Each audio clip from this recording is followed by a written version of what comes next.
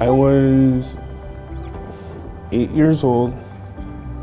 We were just looking for something for me to do, and we got started in bowling.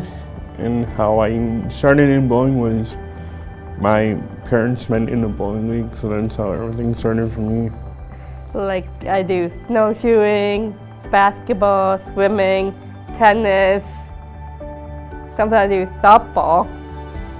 When I was in elementary school, it was definitely hard making friends because I was called names and I was called LD, and I didn't know what that meant. And I was even called the R word by a teacher in 7th grade. And it was not fun. And then I get to Special Olympics, and I started off with only 2 of my friends including me, and now I'm included with all these opportunities. I was thrilled. I was so happy. I made friends. I was with other people. People were signing. I taught people some sign language, and we all got to hang out together. I felt so happy.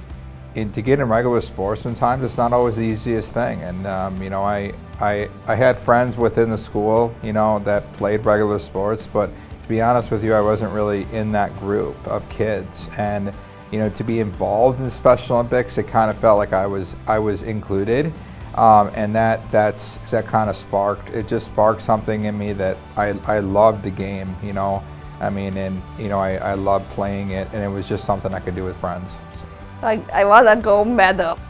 Once you become an athlete, you start gaining a sense of voice, and once you become an athlete leader, you're a voice for the voiceless, and the voiceless for the shy. Be positive, be strong, and be brave.